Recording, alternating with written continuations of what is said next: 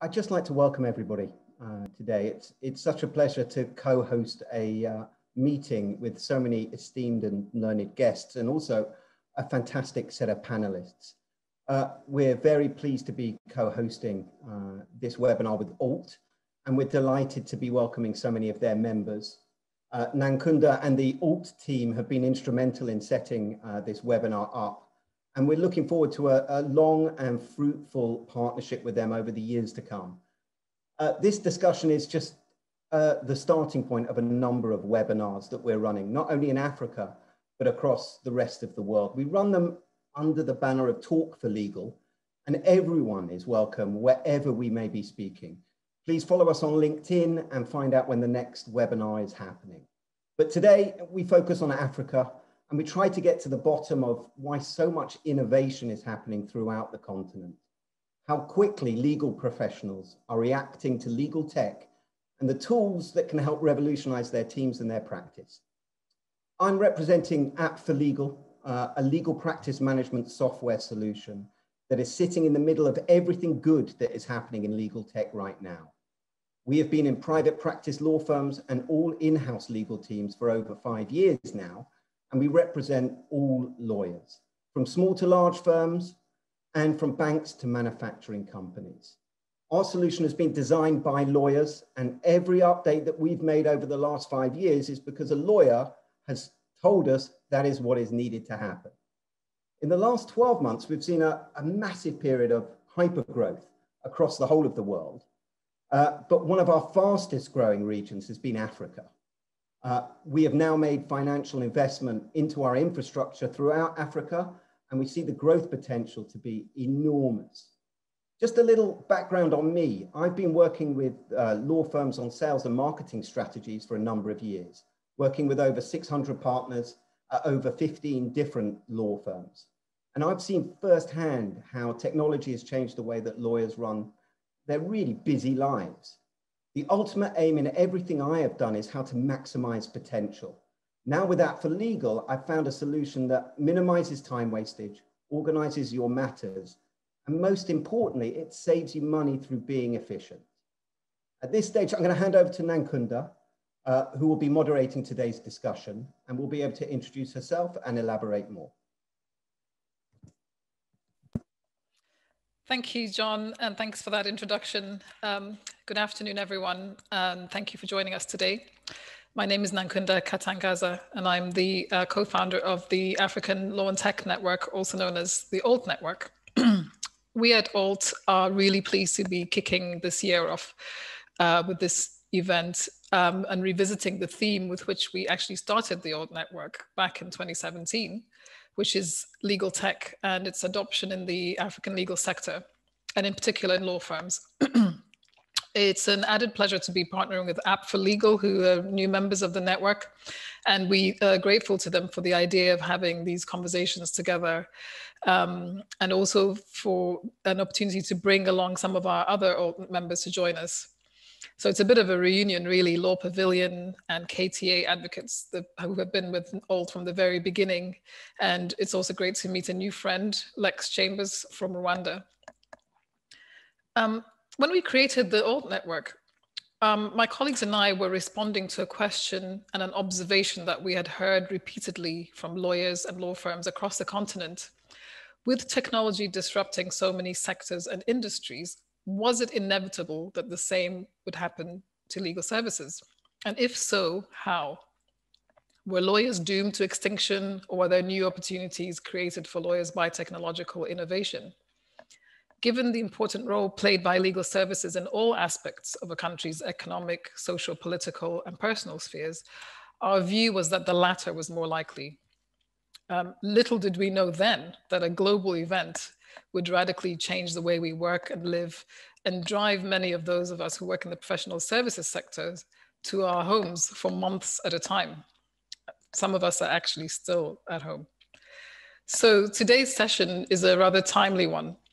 We will be exploring the impact of the last year on innovation in legal tech on the continent and on the adoption and the likely prospects of accelerated digitization and digitalization of information and processes in African law firms. So I'm going to, let me introduce our other panelists very briefly. We have Okpe Olugasa, who is the MD and CEO of LawPavilion, a Lagos-based legal tech provider that addresses the legal research needs of law firms, judiciary, and other institutions in the legal sector. We have Kenneth Muhangi, who is a managing partner at KTA Advocates Kampala, and Kenneth leads on their work on intellectual property and technology. KTA is a member firm of the East African network of firms that specialize in IP, known as Amani IP. And we also have Isaac Bizumuremyi, who is the founder and managing partner of Lex Chambers, which is a Kigali-based law firm. Isaac also heads the firm's corporate and commercial practice. So welcome to you all and thank you for joining us. You can read more about each of our speakers in the brochure that accompanies the webinar. But for now, without any further ado, let's begin the discussion. So my first, this is just very quick housekeeping. We're just going to have a bit of a conversation, ask various questions and hear from our speakers. And then we'll have some time at the end for a Q&A with you, our delegates. So if you have any questions and any issues you want to raise, please use the Q&A in the Zoom app and put your questions to us throughout the session, and we will cover them at the end. So I'm going to start with talking about some of the issues that face the legal industry in terms of efficiency, productivity, and workload, and the extent to which technology can and has already made an impact on those. I'm going to start off with talking to Isaac. So Isaac, in your experience as a managing partner of a law firm, when it comes to efficiency, productivity, collaboration, communication, etc., what sort of problems would you say a typical lawyer faces? Thank you, Nankunda. Well, there are issues that the legal professionals do face in their practice. First of all, we need to understand for the efficiency of legal services, there are multiple players. A lawyer alone without judiciary cannot do anything that is very, well, how can I say? There's no tangible difference that a lawyer alone can do without the participation of others. We are talking of the judiciary, we are talking of the prosecution, we are talking of the criminal investigation bodies. So it needs for the technology to make a fundamental change in terms of efficiency and productivity and to reduce the workload. All these players have to be at the same rate. But more importantly, the lawyers who are custodian of judiciary, particularly the courts.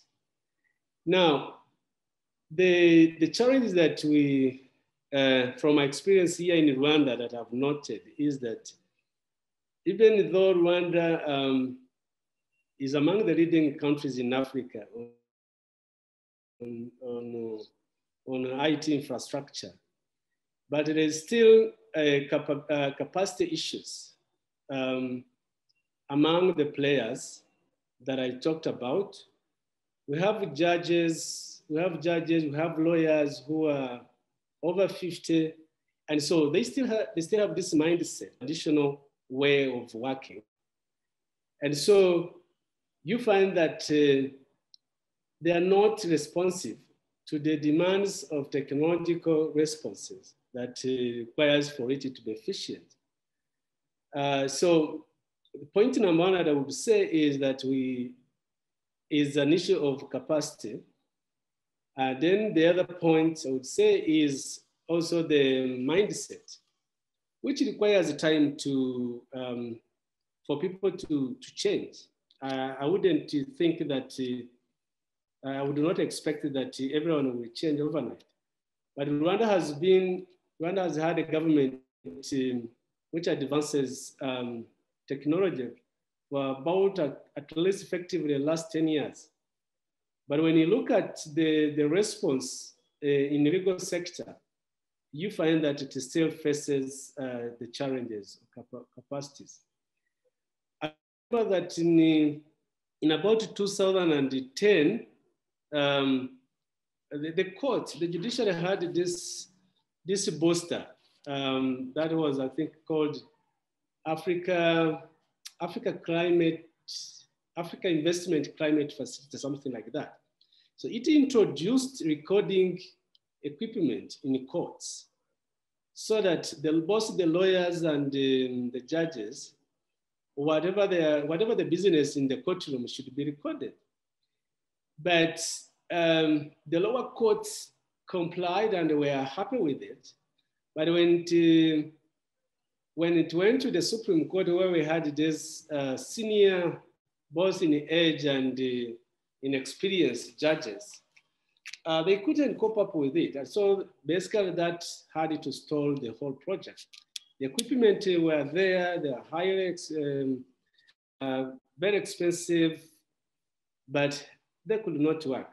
So the issue of mindset is the second legal challenge that I would mention, that it limits the efficiency of technology as well as the of the IT. So without the responsive mindset and the capacities, then activity remains low, as you would imagine. However, we have, what would I say,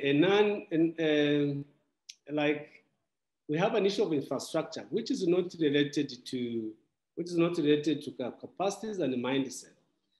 So Rwanda has tried to invest in technology infrastructure. So right now, I think we are over 90% coverage with the optic fiber. But with that, technology will not, even with the presence of infrastructure, as that, it will not work when the equipment used are not responsive to the infrastructure. So my experience is that I've seen that in courts, you find due to procurement procedures, particularly the cost-based procurement, you find that the suppliers supplying computers offering low prices would mostly be preferred. But you find that these gadgets, they have low, very small processors, all those really required to speed up, the use of technology in that sense. These days, since the COVID started last year, we've been having online pleadings, online trials, both in criminal and in civil matters. But you find that for a lawyer in his office has the best internet connection and has the best computer with high RAM and a good processor. But the judge in the court has the other way around. So these are challenges that we find that I find that are facing the legal industry in terms of efficiency, productivity. And this then, when they fail, when technology fails because of those factors, then it has to defer the trials, hence bringing up the workload. With those challenges that I've said, I would say that Africa now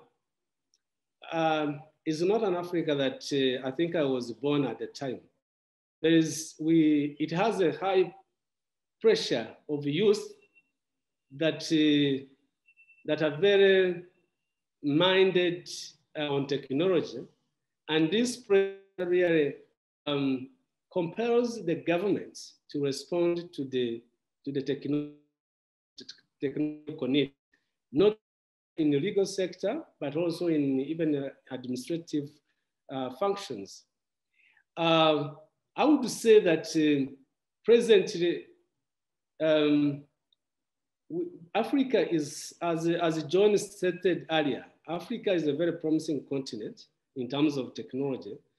We have population is a good population with high figures of youth. I think is a very good input. And also, even the governance in Africa is positively changing and at a very fast rate. So they are more thinking of what best they can offer to their population. And I think technology is among the fastest and the least on the top of the agenda of every African government. We have examples. Isaac, sorry, I'm gonna cut you off for a minute because we've got a number of questions. I just wanna sort of keep the conversation going, if that's okay with you, please. Thank you. So we'll get back to you because we've got some other things that we definitely want to cover with you. And I actually wanted to take this to Kenneth because Kenneth, one of the things that Isaac raised was the gap between the judiciary's knowledge and use of technology and the lawyers and you know, in different layers. And I know that, Kenneth, you do quite a bit of training of the judiciary, and you spend quite a bit of your time in sort of talking to the judiciary about the use of tech and using and how they can be better, build their own capacity. So Mike, and we can talk a little bit more about that in a minute, but to follow on from that thought, you, I imagine, would have been in a better position in terms of adapting to the pandemic's requirements. And so I wonder if you feel that your firm was prepared for you know, moving indoors and that sort of thing. I know you were also moving offices at the same time. So how do you think that your firm responded to that? And to what extent was technology something that assisted with that? Okay, thank you for the question, Nankunda. Good afternoon, good morning, the listeners and viewers, wherever you are. I think first, before I answer the question, I just wanted to, I hope it's okay to condole with my brothers and sisters in Tanzania over the loss of their president. May he rest in peace. And yes, I just want to thank you and Joe for putting this together. So to answer the question, I think it's good that I'm following from what Isaac had mentioned.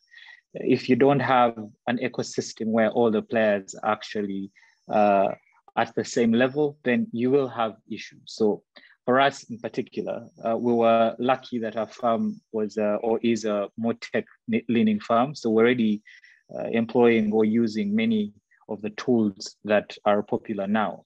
But it helped to have that mindset because, as you mentioned, once COVID started and we had lockdown, and it was difficult or impossible in most instances to be able to service clients properly, to be able to go to registries, to get things done. And that's why we're lawyers and that's why we're paid. So that was a very big problem. And as a result of that, we've seen so many law firms, not only in Uganda, but all over the world as well, sadly close their doors, and many lawyers as well out of business. So what we're discussing is actually really timely in the sense that for every law firm, I do believe that adopting and using technology is no longer something that is optional, it's something that is mandatory. And for us in particular, it helped even using the ordinary social media platforms, because if you have discussions over platforms like WhatsApp or Telegram to discuss internal matters, to allocate work, to find out how work is going, and then to also do the same with clients. Those tools, in my view, are cheap in the sense that if you're looking at it from the economic sense, of course, we can have a wider discussion as to the social and mental impact of using such platforms, but that is a separate discussion. But at least from the point of ensuring that that all the lawyers discuss amongst themselves, discuss with each other and interact with the clients, that helped. And then we also have a software, a platform where we scanned all our files, all our documents. And so anyone that is working on a matter will work on a matter based on a system, which we call a smart case. So that also really helped because I could be at home like I am now. And then I'd be able to access any file that I want, be able to send a client an invoice, be able to give a client an update. So that also really helped. And I would really strongly recommend using apps like that, using apps like Talk4Legal for law firms to be able to make it easier for them to do work and also to be able to interact with clients. But as Isaac had mentioned, of course, then after COVID, now we also had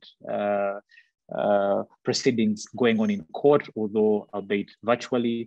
And there were still teething problems in the sense that although we also have very good internet infrastructure, it could be better, but at least we have good infrastructure. You find that some judicial officers either are not really tech adept, or even if they are, they have challenges with some of their tools. So in Uganda, for example, last year but one, our judiciary took a bold move of going digital. That we initiated the electronic case information management system that would allow lawyers and practitioners and judicial officers to be able to receive documents online and also to be able to serve documents online. Although that is yet to really get traction or yet to be rolled out across the board, but that really gave the backdrop to, or gave comfort to judicial officers to try and start hearing matters virtually. We already have infrastructure in place. One, with the law, we have our audio-visual rules that allow court users to be able to have virtual proceedings online, especially in instances where it is impractical. For example, in criminal matters, to bring a suspect or an accused person to court. So really that was the same infrastructure that was used. And then we saw in most instances as well, use of applications like Zoom as well. But the challenges are still with the users, to be able to tell these 60 plus guys, look, you can be able to get a Zoom application online, please accept these documents. But I am happy, as you mentioned, we have had trainings done to these judges. I actually have one scheduled for next week where we'll be training a court of appeal on handling electronic evidence. And we saw it in our presidential election petition as well, that everyone in Uganda was able to log on to the Zoom application to be able to listen and contribute to the proceedings for anyone that was interested in our presidential election petition. So I do see a move forward in regards to the ecosystem, which is the judicial ecosystem or the legal ecosystem, embracing technology. But I still strongly feel that we need to have more conversations like this to see what are the challenges, because it is one thing, for example, to build roads and infrastructure, but it won't help if the people at the time are using horses. So, horses riding on paved roads, that may seem like a waste. So with us as well, we'll spend all this money getting all this infrastructure, coming up with all these solutions and applications. But as long as we don't have more judicial officers or more lawyers understanding how to use these platforms or how best to fully utilize them, then those will always remain problems. Thank you. Thanks, Kenneth. So it sounds to me like there's a sort of an open attitude in a lot of cases where lawyers are concerned, but even still, we've had some casualties along the way. But there are gaps higher up and across the sector that mean that some adoption in one place does not necessarily solve all the problems. So John, in terms of the challenges that you may have come across in terms of getting lawyers to adopt legal tech and even adapt to it and add it to their offer, what are some of the challenges you've seen in your African context and even beyond, actually? Yeah, look, it's really interesting because Kenneth actually raised a point there that I'll bring up. The biggest thing that we find is the phrase, "we've always done it this way." And that is an issue that many industries face, but mainly the legal fraternity, which is that, lawyers have been around a lot longer than any tech solution, and they are embedded in the way that they work. So this is the way I've always done it. This is the way that I was taught at law school. This is the way that I've have to do my work. I have to do it this way. I have to put my physical file into a filing cabinet. I have to give this to a junior. That has to happen. And the people that are really growing fast are the ones that challenge that. And the firms that we work with especially are challenging the norms, because there are efficiencies to be had at every step of the way. It's kind of important that law firms really channel their processes and make sure that any tech that they have works comfortably with the way that they work. It shouldn't be the tech that's driving the way that the solution happens, but actually the other way around. So the client should be saying, this is the way my working process is at the moment, and I need a tech solution that is going to enable me to work better, smarter, faster, harder. Ultimately, every tech solution is there with one ultimate aim, which is how can I make my life easier? And I feel for many of the people here today and on our panelists, because I live and breathe legal tech, and every single day I'm seeing another article or another solution that promises this and promises that. So it's a point of working out where your processes are, not saying that we've always done it that way. The other thing to add in is I'm too busy, which again is a standard for law firms especially, which is I simply don't have the time. I don't have the time to implement. I don't have the resources in order to do that. So, and again, this is something that we've dealt with very heavily at Talk4Legal, which is making a process really simple, holding your hand during implementation, making sure that everybody is trained, everybody understands what the tech is going to be doing, and everybody has a voice to make sure that it works in the way that they want it to work. Lovely, thanks, John. I mean, I will ask you in a minute to say a little bit more about Talk4Legal's specific services, but I wanted to raise the issue of cost for a number of law firms. There's a perception that technology is expensive and they won't be able to afford something that they can roll out for a whole firm. And I'd like both you and Okpe to comment on that.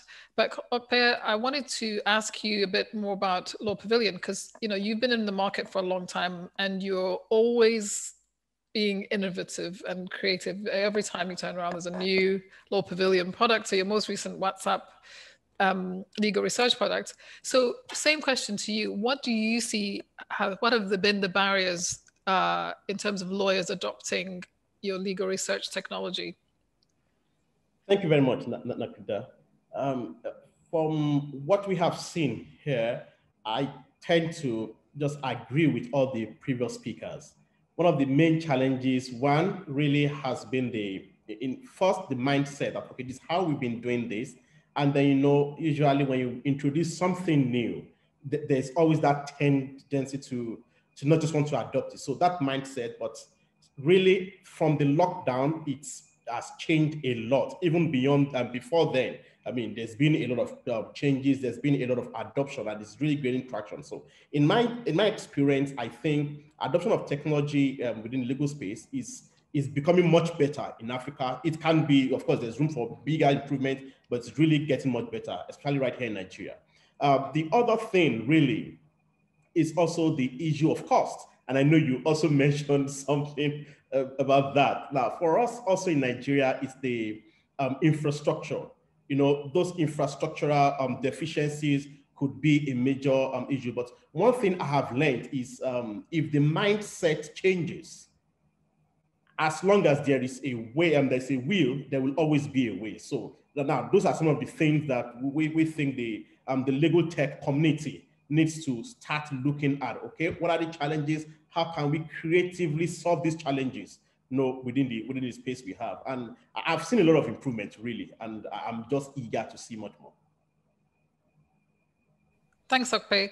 I was at a conference not so long ago. Actually, it was a long time ago because it was a live conference. And somebody described the legal profession as the last medieval guild that was still around today, and I think, you've all alluded to this. It's just a known thing, isn't it? There's always people on the outside who are willing to change, but largely there's a sort of protectionist attitude and a view of not wanting to change anything because it's always been, and, also it's a sort of fear of losing your bread and butter rather than thinking about, the next thing and how you can make that, you look at your processes and improve them. And I think that actually does touch on what people are learning in law school and what people are coming out with. So you take some young people who are very tech savvy and completely happy with phones and computers and smartphones, then they go to law school and it's like they're just narrowed and they lose all their interest in tech savviness. And it's as if the technology is fine for personal things, but not fine for work things.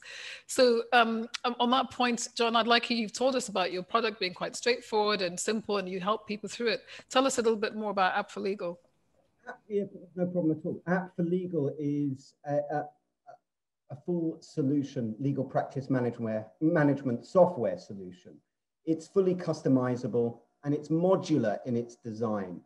The most important thing is actually just looking at the vast continent of Africa.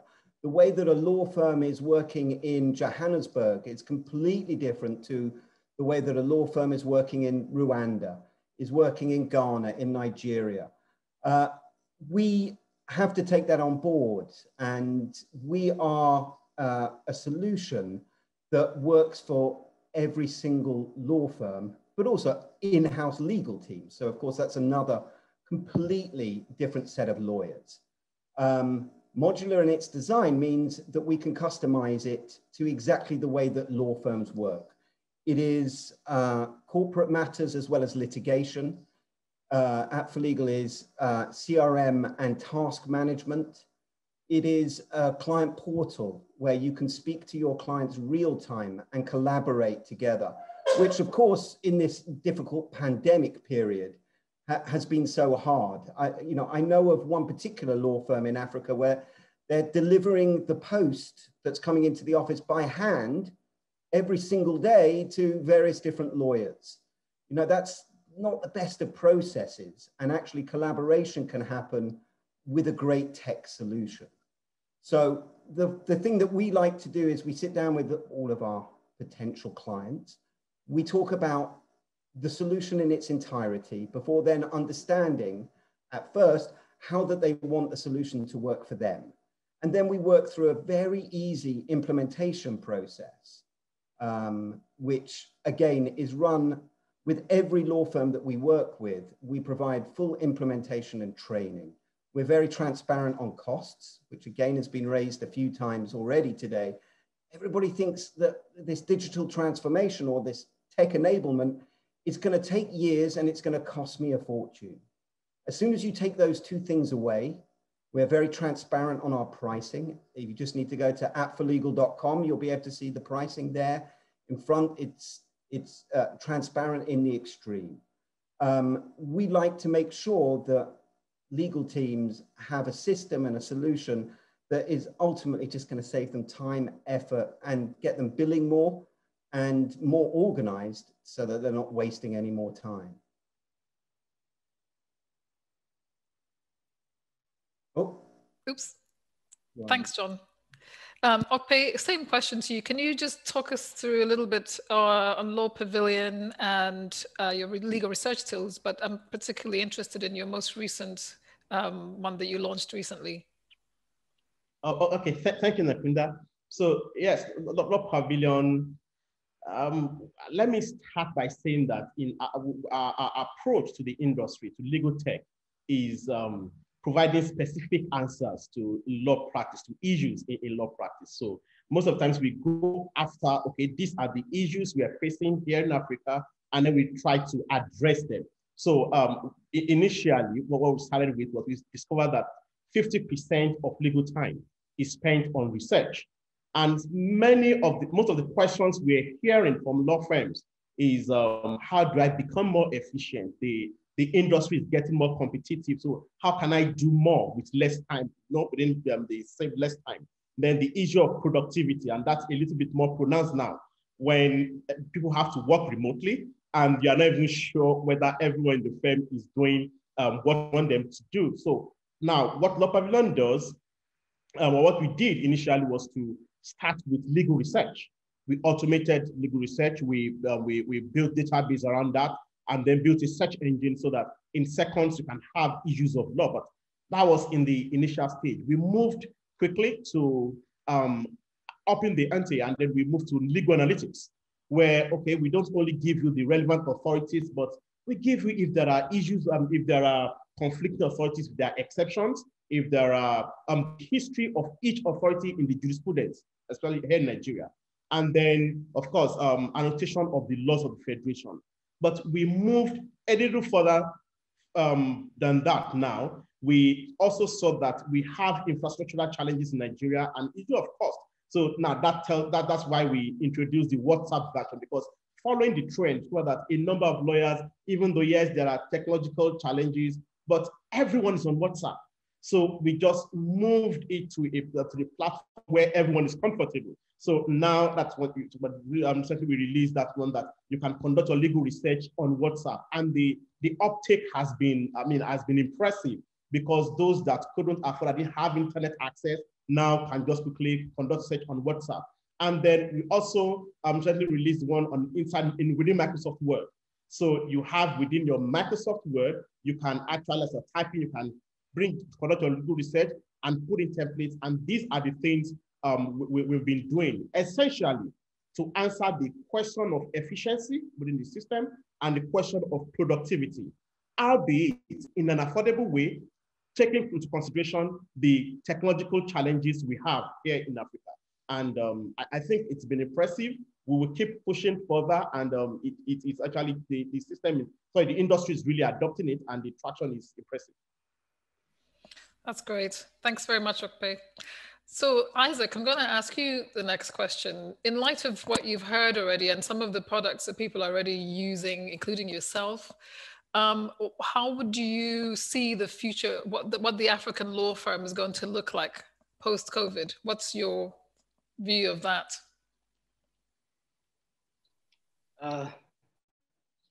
Well, my view is that probably at this time we cannot know how certain the certain direction which we can predict going to be.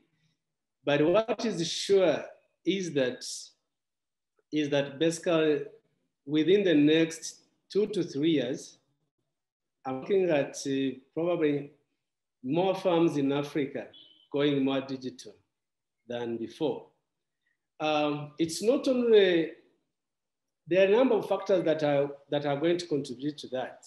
Right now, what COVID has taught us and what others are slowly learning is that now office can, a law firm can be virtual, can be more virtual than a hybrid.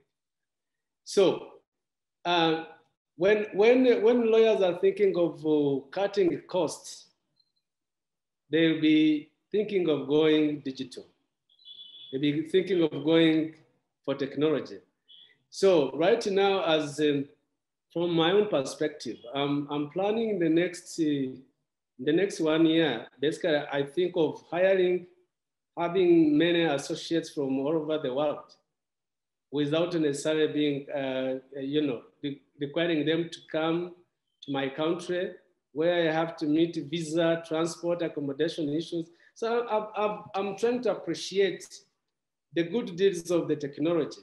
And then with that, I'm thinking of reducing the space of my rent. So if renting maybe how many, 200 square meters, I'm going to cut them to 50. So now we've got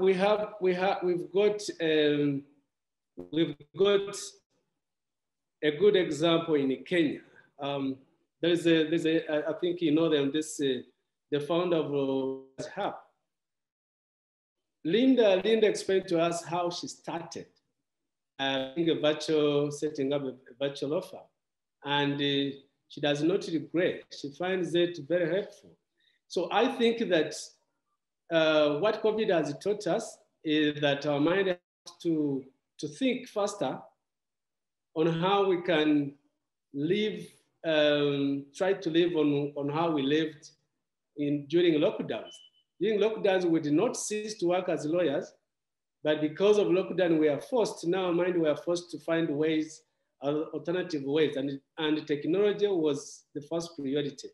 So I'm thinking that very soon we are going, law firms are going to come from analog to digital age. I think that's what I can say. I just, before I think I end on that, in Rwanda, just last month on 1st of February, the Supreme Court passed a case a judgment in which I would call is going to be a case law. In that judgment, it was a requirement by the Constitution that Parliament requiring to sit to sit in their plenary outside their designated buildings, they can seek Supreme Court approval. And what the Supreme Court did was to approve that now the Parliament can meet via technology. So I think this is a case law that is going to be applied even in other forms of law.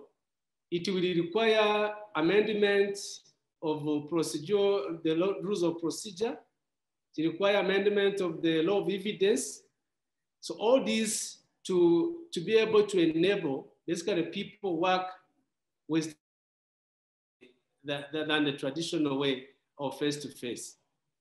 I think that's what I can simply say on that. Thank you, Isaac.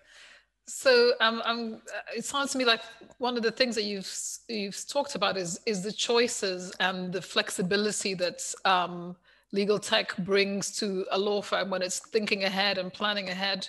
And indeed, as you're saying, you could actually have an international offer with associates from different places that don't actually have to be sitting in Kigali or in your office, and you can provide services in different ways. And I think that's very true, and I really applaud that sort of approach. Kenneth, I wanted to ask you kind of a similar question in terms of that the choices and the ability to do new and different things.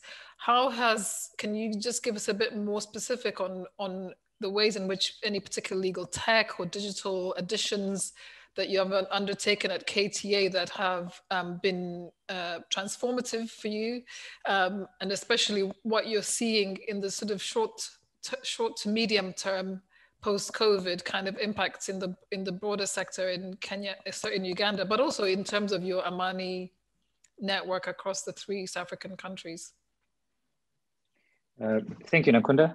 I think for us, as I had mentioned earlier, we have a platform which we call SmartCase, which allows us to access any document within the file remotely anywhere in the world, as long as you have a stable internet connection, at least. And so that really has transformed the way that we work, in the sense that one, we have reduced the reliance on paper and have now fully, as I said, embraced digital, in the sense that if you have any invoice or anything of the sort, even for clients, it's usually sent electronically from the system. If you are sending an update to a client, the norm in the past has been to write formal letters, which we really enjoyed, because then, write all the English that we know. But now really just a short and succinct email is really what works.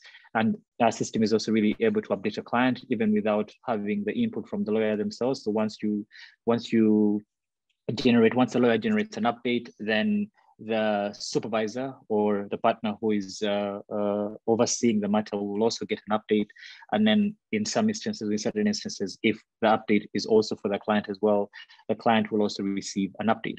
So that really has made it easier for us to always keep in touch with our clients, and always, because there's a risk, especially if you're handling litigation matters, that because of the lag between cases, that sometimes you find you will talk to a litigation client maybe twice or thrice a year, because that's when the matter is coming up. But how that has changed is now, because updates are done weekly, or at least in the list monthly, whether it's from the lawyer themselves or from our business development manager, the client themselves now will be able to get an update even when there is really nothing to update. And that is really important, that connection with the client. And then, of course, with other tools like Asana that assist with organizing tasks, that also really has helped. And then, of course, the use of applications like Zoom or the rest. But I also really wouldn't want to paint a picture that, with embracing all these things, everything is moving forward hunky-dory. I think with everything else, we also need to understand, especially from the discussions that we've been having before with all the speakers regarding the mind shift change. If I was to use another example, if you have a child and you put them in school early, and then you have another child who's put in school 2 years later, the honest understanding is that the child who's put in school early perhaps will have a leg up, one advantage over one who joins later. And that's what I think is happening now. And that's the same discussion that's happening in places like the US over reparations, for example, whether, Blacks who were enslaved should be able to get reparations. And why those particular discussions are important is that although we have all these systems in place, we need to understand that culture is still a very, very big issue. So although technology has helped us be able to move forward and interact with our clients, we still have to be cognizant of the fact that having a Ugandan in particular, since I'm speaking from Uganda, be able to effectively handle a matter from home the same way that they'd handle it from their desk, that's still something that, we still have a lot to do to change the mindset and push and change the culture. But as I mentioned, at least for us, the advantage we had was we're intentional about the people we're hiring, and there's the people that had to be one tech adept because we are a technology law firm. So with us, it was a little easier doing that, but I do recognize that this is a very big problem. The culture is a big problem for many firms, and it's one thing to discuss all the things that we're discussing, but we need to be truthful and honest with ourselves that this is something that will take a little bit more time to be able to,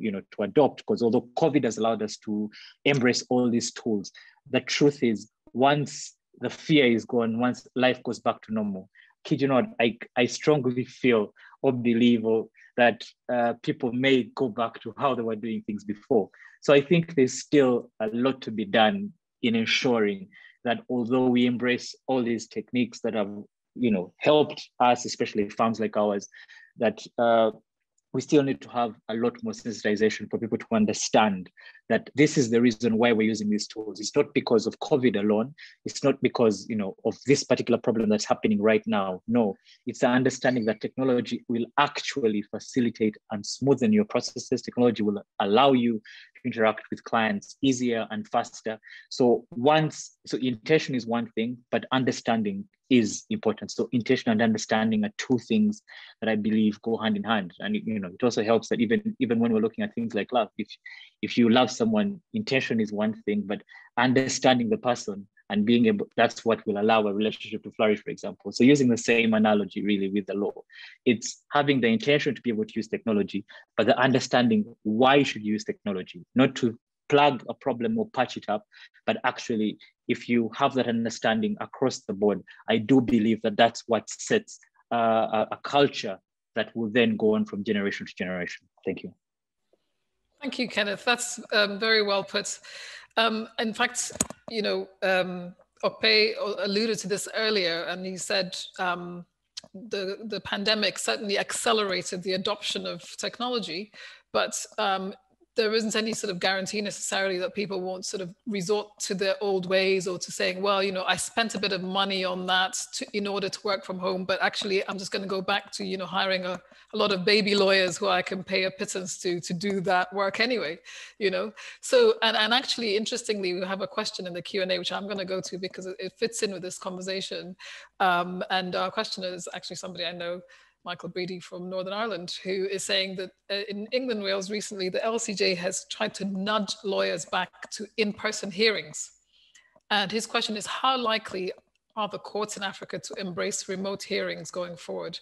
Are the judges as keen on technology as the lawyers are? And I know we've covered that a little bit in the beginning of this conversation about where the gaps are, but I think I'm just going to ask Okpe if you have any thoughts on that, because obviously, and actually there's a subsequent question which is to do with courts, so I'll add it. Don't you think over-dependence on legal tech, I see where this is going, will affect advocacy, which is the hallmark of a litigation lawyer? So that's, we hear those kind of questions. Okpe, do you have any thoughts on those? Yes, thank you, Nakunda.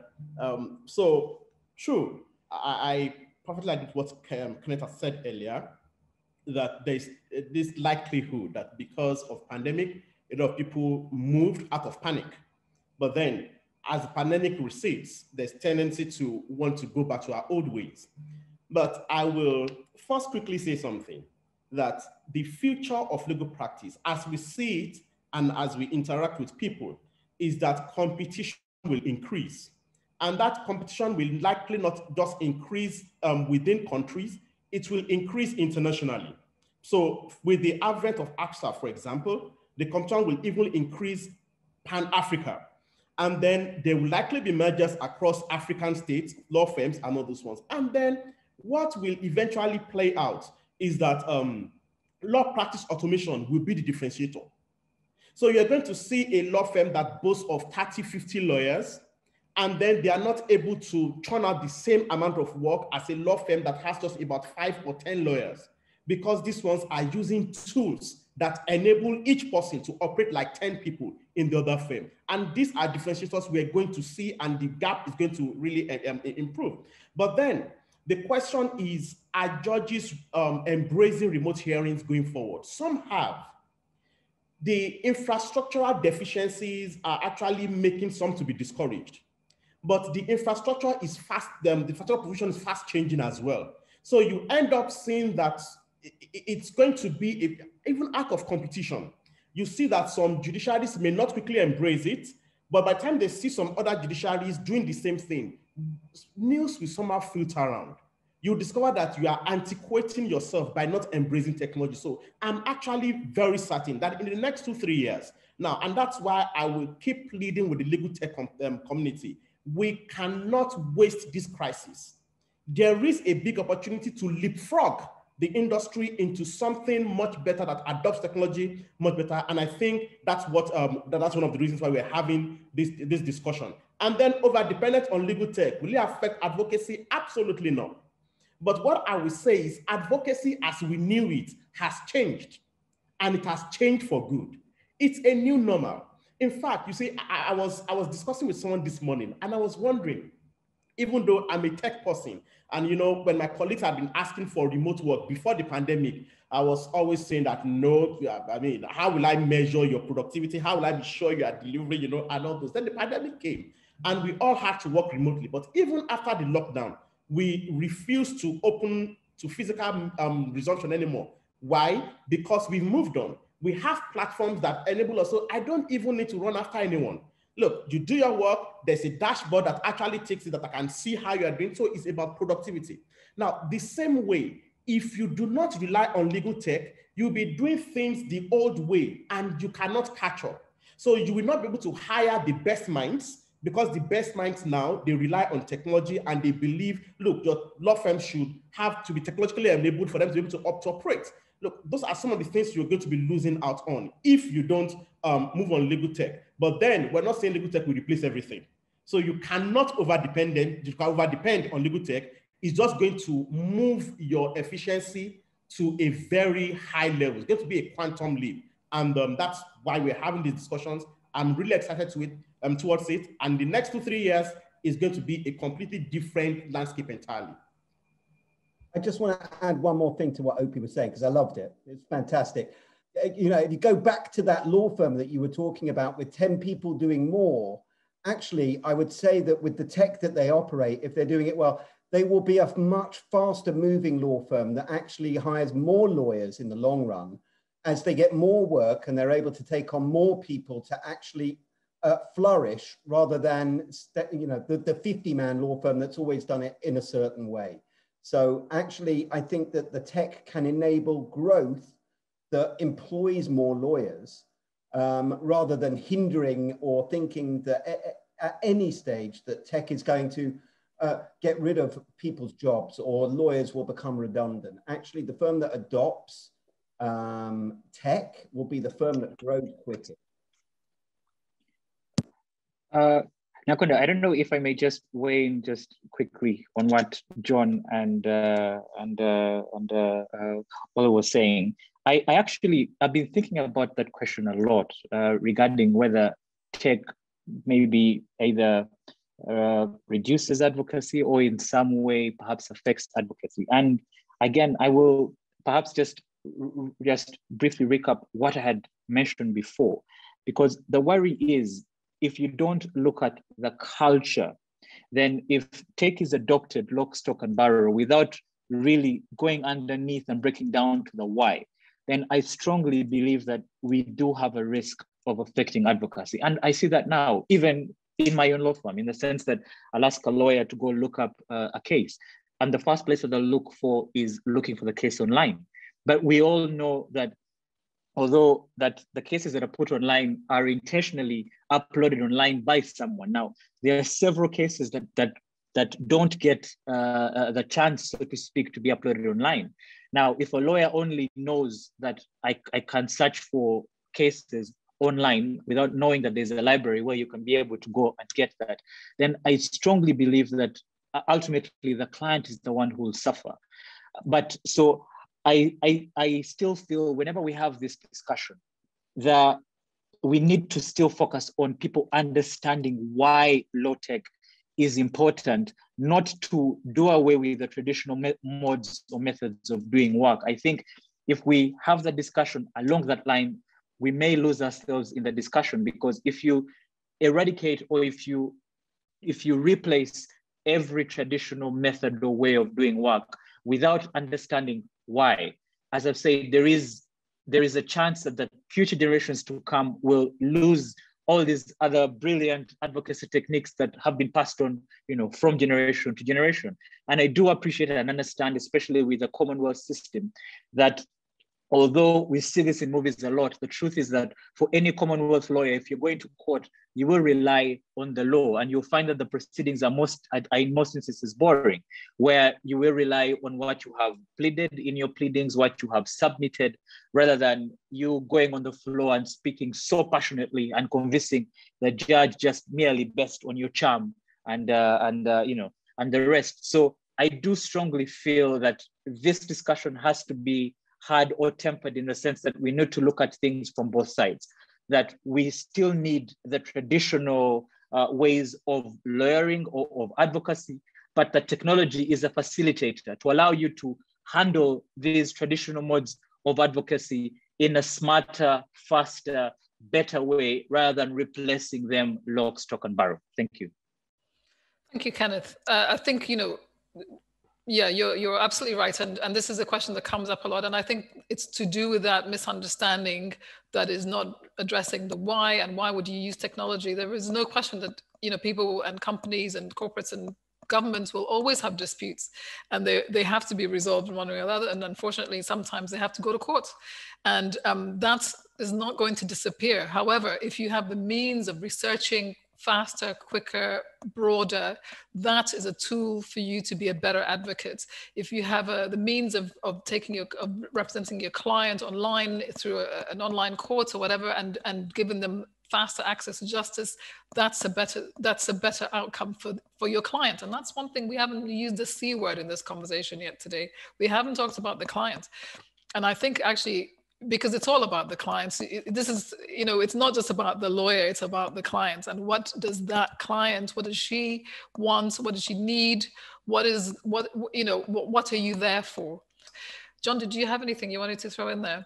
It comes back to, which is really interesting, because at the beginning of this discussion, Nankunda, you asked me, what are the issues that lawyers sort of face when they talk to us? What are their biggest concerns?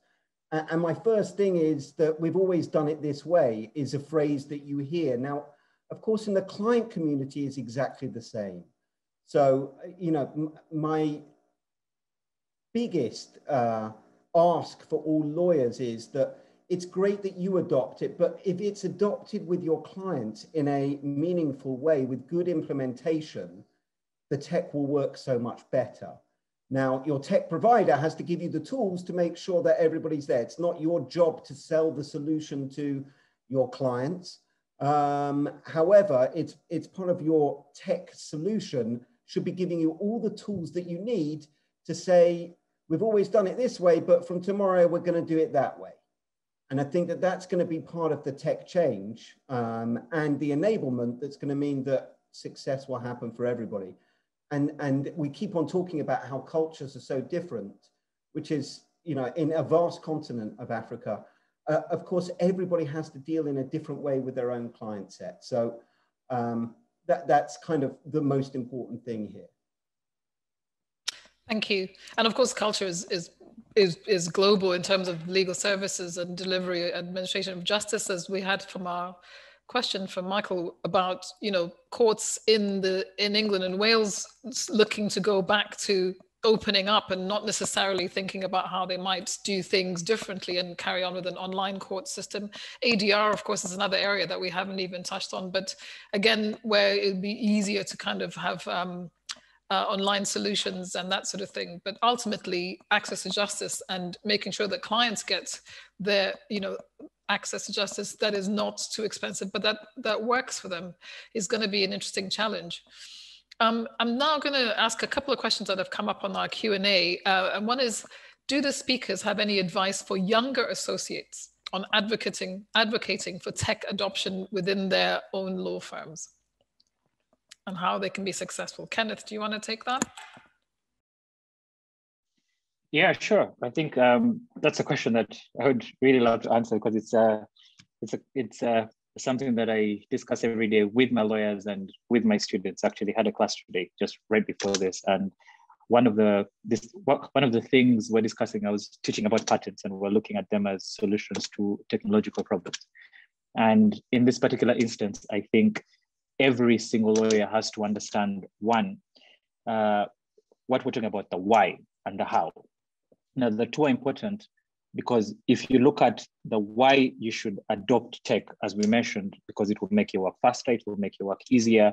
And then, of course, if you do your work faster, if you do your work better and the client is happy, ultimately you're in good books with your employer, you're in good books with the client, you grow in the legal profession, and success follows. So it's a whole wheel that has to be followed. But you need to be intentional first about understanding why you as a lawyer, you need to embrace these technology tools. Now, the how, of course, ultimately, we also need to appreciate or understand that for most of us, we know the internet, either just sending a WhatsApp, going on Facebook, or just having a Google search. But it's difficult sometimes to get to know exactly where all these tools are, especially like apps like Talk4Legal. I think that's an initiative really that would be embraced, not only by so many firms in Uganda, but also by so many firms all over the world. So I think as a young lawyer, it is imperative and important for you to know where to access this information from. So signing up to networks like ALT is a sure way for you to be able to get access to this information and to know that there are apps like this that exist. Going online and coordinating with other lawyers in different jurisdictions also helps you to get you out of that box that you're in the jurisdiction that you operate in, to understand that this is how other lawyers in other jurisdictions are doing this and that. And then I think the most important thing is, putting in the time, putting in the 10,000 hours, being able to not only when you download these applications, but using them for what they're supposed to be used for. Because sometimes you find that you download an application which has, like, let's say 10 or 20 features that would help you, but then you find that you're focusing on one because you haven't taken the initiative to actually go and read the terms or actually find out exactly what the application does. So I think, as they say, the old adage was that, if you want to keep something from an African, you hide it in a book. So that's the same thing that applies here. If you want to keep something from a young lawyer, you hide it in tech. So in order for you to be able to, to truly harness that, you need to be able to unpack it. And that requires you putting in the work to be able to understand why the application exists and understanding how it is going to help you in your work. I think that's really the best advice that I would give. Pete, you wanted to say something on that? Okay, thank you very much. I think I just align with Kenneth on that, really. You need to first find yourself in places where these topics are discussed. You need to understand the why. Don't just jump into it without knowing the intricacies. You need to understand, you need to do some research, you need to study. And one of the easiest ways doing that is what I say, attending webinars like this. Deliberately look out for them. You can check them on LinkedIn. And one of the best ways actually to join ALT network, because you'll be notified of such webinars, but you need to understand it. Because I have seen a number of times where people go ahead into, everybody's going tech, and then they went to buy tools, buy things, invest heavily in gadgets that they ended up not using because it's not suited or it's not suitable for their own practice. So you need to understand the whole space, and then you need to understand what you want to do, and then you can interrogate those tools and be sure it solves your problem. And then I also want to say this, that it may not be a one-day event. Digitization or digital transformation takes time. So you may not easily see the results immediately, but it's a consistent daily improvement in how you operate. And then in a matter of months, you look back and you're able to say, wow, I have moved extensively from where I was before now. But the starting point is getting into the community and doing research on that. Yeah, just adding on to that, Opie, because it's really interesting. I think that associates have, they come from law schools and they have a very pragmatic approach as soon as they enter into a law firm to rise above other associates or junior partners or whoever within your law firm. If you were to look at tech enablement and how it's going to aid the firm, doing some research, as everyone has said, and then representing that research in why we should be doing any tech solution that you think is the right one, will make sure that your career goes that much faster in terms of that you care about the law firm that much and what you're doing in order to hopefully save time, effort, and money, essentially. So I think a junior associate has so much to gain from looking at tech solutions and then sort of talking through them to senior partners or managing partners. Thanks, John. Do you know, at the beginning of this conversation, I think we were talking about sort of awareness raising and training, etc. And I did mention very quickly the legal education angle, and hopefully we have in plan a future webinar that's going to be looking at legal education, specifically the role of legal education in facilitating, in churning out the lawyers of the future, if you like, which is a really big issue. So Kenneth has talked to us about his training of judges and indeed students as well on this issue. And we've also got a very long question in the Q&A, which it's not that long actually. It's very specifically about the Nigerian law school and how COVID-19 forced the school to embrace virtual classes. But the issue of technology may be for the efficiency of the firm, but because clients are not educated and not interested in tech, that might affect the outcome of their cases. There's sort of two separate questions there. But Kenneth, I think you wanted to answer part of that question. Do you want to do that? Yeah, sure. I think that was a really good question because again, it ties into everything that we're saying. If you don't skill lawyers, if you don't skill the users of this tech, then ultimately the ecosystem will be one-sided in the sense that it's only just a few people, and that the particular legal innovation will not be able to have the impact that it should have.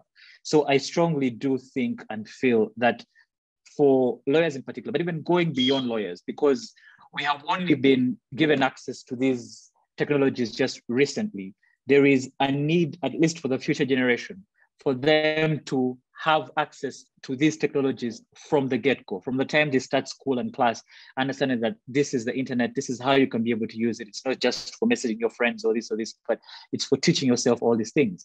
And for people like us, like Nakunda, you and I have had several discussions about this in the past about personal development. I started meditating, doing all these things because I found all these tools online. So rather than have a physical teacher, I was able to have gurus and teachers from wherever they are. Some of them are dead even, but I'm learning all these things because this is how you're supposed to be using the internet. But it's easier said than done if we, the people that are influencing policy, don't have policies that actually teach young people from when they are toddlers that you can use the internet for this purpose and for this purpose. So even with law schools for young lawyers, I strongly believe that for young lawyers at the bar, whether in Nigeria, whether in Uganda, in Tanzania, in Rwanda, it doesn't matter. But law schools should be able to teach young lawyers these tricks, so to speak, because the truth is, it will be impractical to to ask a young lawyer who has just left school to come to the legal market and compete with a lawyer that's been here for 30, 40 years and has already established their name on the market. And this is something that young lawyers in my jurisdiction have asked me, and I hope I can use this platform as an opportunity to answer that as well. Technology has allowed me to be who I am, in the sense that I have prospered because I have embraced technology, but by understanding why I'm embracing technology. So I think every young lawyer needs to understand that as a young lawyer, the cards or the life is already stacked against you, in the sense that people already have a leg up. So in order for you to actually compete or even outcompete these people, technology gives you the avenue, first of all, since these are all new things, but because everyone in the world now is talking about technology. So there is a need for technology lawyers, there's a need for intellectual property lawyers, but outside that as well, the lawyer who uses the technology and is able to work smarter will, in every respect, perhaps jump all the hurdles that all the lawyers had to face, where you have to take 30 years of legal practice in order for your name to be known. For those of us that have embraced technology, but understanding again why we're using the tools that we're using and using it the right way, that is a brilliant way for a young lawyer to be able to establish themselves without having to spend the time, the rigors that other lawyers had to go through. Because the other discussion that we don't have is about mental health. And sometimes because the traditional notion is that as a young lawyer, you need to get into office at 5 a.m. and leave at midnight or 1. But that compromises your mental health, that compromises your relationships with your family. So technology has the potential to deal with all those things where you're able to still spend time with your families, able to do things that you want to do, but also move ahead in your career, move ahead in your law firm by embracing all these technologies that we're discussing. Thanks, Kenneth. I also wanted to add that, in fact, because of the sort of fourth industrial revolution or digitization of across other industries, a lawyer who's more tech savvy will be a better lawyer to fintech companies, to edutech companies, to insurtech companies, to health techs, because they need legal advice, but they need a lawyer who understands what they're doing and why they're doing it. So if you come with a sort of old-fashioned way of looking at things, you won't necessarily get it. Many of those industries and sectors are grappling with regulation or lack of appropriate legal environments in which they're operating. They hear of governments passing laws that ban cryptocurrency, for example, or ban all sorts of activity because they don't understand it. And so the easiest thing for the regulator to do is to prohibit it and then wait till there's enough pressure. Now, it's lawyers who help with creating the right environment, who write the legislation, who will have the interaction with the regulators about technology and what it's doing in terms of fintech, in terms of health tech. So apart from anything else, it's basically the same thing as understanding your sector that you're working in and your clients. Being tech savvy makes you a better lawyer for the clients that you're trying to serve. Sorry. Can I just okay, yeah. something in there too? Because it's important we take the clients into consideration, really. And what I say is that your digital transformation should take the needs of your clients into consideration. So you also need to understand your clients. There's the general assumption that all your clients need is just to win their cases or get results, but it's not only that. A number of times, the way you even serve your clients also matters. In some cases, some clients just want prompt feedback, prompt responses to their request. But even going further, something you can give them exceptional service. And I usually like giving example with Netflix that, okay, I watch movies, but Netflix looks at what I do, the kind of movies I watch, and then it recommends one for me. Now, that same service can actually be taken into legal practice, wherein you have something like Google Alert that tells you about your client. If there's anything, any new thing or any news about your client, you get to know it, and then you can position your service. You can position service to even serve the client. With that, the client will know that, oh, okay, you are taking him with much more as a one client as a special client one, and then you are able to even give more service and have that client on retainership. So let's not look at digital transformation only in terms of how it helps me in court, but how it helps you to engage your clients. How easy is it for clients to access you? How much reports do you get from clients and do you give your clients so that when you're sending them your invoice, they know, oh, you've been working consistently. Now you need tools to help you achieve that and accomplish that and monitor it on a continuous basis. And these are the things that digital transformation brings on the table. Thank you very much, Okpe. I'm going to ask all of you panelists a sort of final question because I'm aware that we're nearly at the end. And if anybody has another burning question they want to put in the Q&A, please go ahead. But this final question is really, what advice do you have for lawyers that are looking to digitally transform their practice using technology? And I'm going to ask Isaac to kick off on that one, please.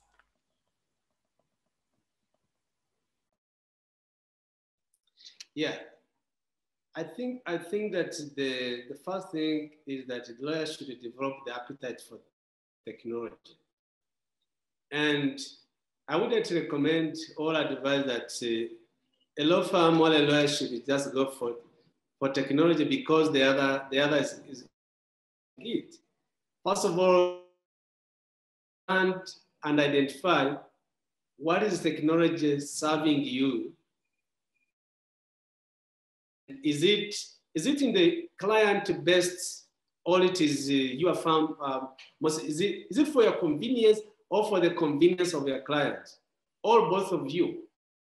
Then, after that, when you do such an assessment, then it is easier for you to make a determination that you are going digital, and it is that determination that will give you resilience in terms of costs, in terms of enduring with the client's attitudes towards the technology, so that you really gain patience because you understand what the technology is serving in terms of interest involved. So I think that the lawyers, or even including the younger lawyers, first, they need to develop the appetite for the technology and what technology is for them. Then I'm sure that they will have no option other than going for it. As I said earlier, I don't see our communities remaining at the same at the present level. My 12-year child teaches me how to use my smartphone. So you can imagine that. So I can see what kind of my daughter is going to be in the next 10 years. She's not going to be using these traditional means, not at all. So the future to me is technology, irrespective of its ills that comes. I don't want to believe or convince anyone that that every tool or system of working is perfect. Nothing that is perfect in this world. But you just have to agree to change as the world changes. If you don't change with the world, then you'll be left behind. So today, we are in a digital age, and we have to find it. If you're not, we'll be left behind. Thank you, Isaac. John, can I ask you the same question? What advice would you give to a lawyer trying to digitize, thinking about digitizing? Yeah, look, start today is my biggest thing. Look at what interests you. Look at what your firm or your practice area is lacking. Get demos, speak to people. We're so happy at Talk4Legal right now to run through a real working demo so that you can understand exactly what our tech does, how it's going to help you, how it's going to help your department, how it's going to help your firm, how it's going to help everybody. We love to give demos, and I urge everybody who's listening today to reach out through the website, fill in a form, start your free trials, look around, start to get interested and start to get as much knowledge as you possibly can, because a lot of good is out there. There's also a lot of clutter. So it's important to find the good stuff and avoid the clutter. But start today, because tomorrow you're going to be just as busy as you were yesterday. Thanks, John. Okpe? Okay, thank you, Nakuda. I think I'll quickly quote Didier Bonnet. He said, the only wrong move when it comes to digital transformation is not to make any move at all. It starts with the mind. Don't be afraid of making mistakes. You may make mistakes, that's not an issue. But the first thing is to subscribe to newsletters. Subscribe to legal tech newsletters, be on platforms that discuss technology. Just find yourself, deliberately find yourself in that community. As events unfold, you will pick one thing or the other, and then see how to implement them in your firm. And then the next thing is, I'm always quick to say that there's a difference between digitalization and digitization. But we can't we can't talk much about that now. But you need to build your mind in that area. You need to research. And then, as John has said, watch videos, watch demos, look at different options. And then as events unfold, you will find yourself even becoming a consultant in digital transformation, because that's actually where legal practice is going into. Thank you very much. Thank you very much, Okpe. Kenneth? Yeah, sure. I think, Nakunda, you had already mentioned this before, but I strongly feel that people fear what they don't understand. And I've come to learn that so fear brings perceptions, and with every perception, there is a deception. So the perception is that legal tech, is only for particular lawyers, is only for particular law firms, it's expensive, yada, yada, yada, and all the rest. But if you actually look at the good, or how much further you will advance if you actually embrace these tools, something like legal analytics. I think for international conferences that we go for, there's always this hurrah over international firms versus local firms, and how international firms treat local firms. But the truth is that for most of the local firms, we don't pay attention to detail, in the sense that we don't want to employ tools like legal analytics to be able to understand, look, this is an area of your practice, an area of your business that will help you perhaps be able to speak to your clients better. I liked how Isaac analyzed how he's using the legal tool, in the sense that he wants now to go to his clients and conduct a survey to understand, okay, what are your challenges? How can I be able to assist you, be able to use this tool that I have invested in for you? And that's a very good move, because that shows that as Africans, we are now seeing the importance of paying attention to detail, the importance of breaking things down. I know this may open a can of worms of beef, but if you're looking at, let's say, the discussion we have over a meat diet vis-a-vis a plant-based diet, I think now there's a lot of information now that shows that plants have been sidelined for too long, in the sense that they took away the gist of why, for example, you should eat your carrots, vegetables, and the rest, because of the propaganda that meat is the only source of these tools. So it's also really the same thing. The propaganda that tech is only for a particular elite class and is not for everyone. No, the truth is that if we're to operate internationally, if we're to globalize the way that global practice is supposed to be, we need to embrace legal tech, but we need to understand why we're embracing legal tech. And in that sense, we shall be using tools like legal analytics, using these forward-thinking communications tools that all these companies are coming up with. And that way we're able to service our clients better, we're able to service our communities better. But most importantly, and this is something that really excites me, and that's why I get up every morning to go to work, the possibility that I can be able to make a difference, especially with policy. What tech has done is to open up a whole new world in regards to advising governments. Look, that, instead of charging OTT tax, for example, like in Uganda, why don't you do this? Focusing on regulating data protection. These are the reasons why. So as a lawyer, for me, I'm really interested in those things. And when with the few years that I have on this earth, I'm standing in front of judges of the Supreme Court, training them and letting them know what the law says on taking electronic evidence. I'm really proud of that, but I could not have done that if I had not opened my eyes and embraced technology and seen it for what it is.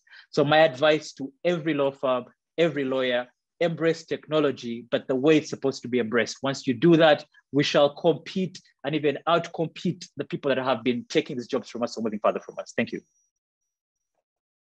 Fantastic. That's great. Thank you so much. We have come to the end of our time today and our webinar. Fantastic discussion. I mean, we still have some questions that have been popping into the Q&A. And I think it's, you know, we've covered most of the issues that are raised here. And I just want to say really that that little theme of technology taking our work away from us. What will we be as lawyers if we don't have books and big offices and that sort of thing? And not really thinking about it gives you the choice about whether you want to have big books and big offices. Using technology means you can decide if you really need those things and what you need them for. So I'm really grateful to all of you. I'm really grateful, Talk4Legal. Thank you so much. It's been such a pleasure to do this with you guys. Thank you very much, Okpe and LawPavilion, and all your innovation. It's always an inspiration and it's wonderful to be involved always with you. Kenneth, thank you so much for your time. As always, Isaac, pleasure to meet you, and well done with being so creative and innovative. And I'm sure you'll be successful with your plans for client engagements. We will, as the Alt Network, take on the ongoing challenge and pleasure of facilitating these conversations, because that's what we started. And that's why we're here to bring more and more people dealing with legal tech and law and tech on the continent of Africa, and always having these multi-jurisdictional conversations, which is what we're there for. So thank you so much for joining us today, and I wish you all a very good afternoon and the rest of the day. Thank you. Everybody, and thank you, Nankunda. Pleasure.